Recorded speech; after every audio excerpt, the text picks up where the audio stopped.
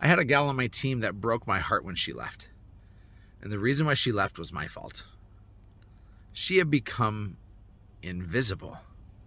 We had moved so fast, we had grown so much, and she was one of my cornerstone people.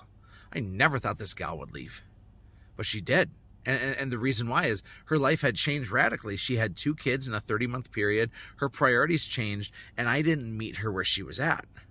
I instead just said, here's our machine. Come hop on board. It's going to be the great things.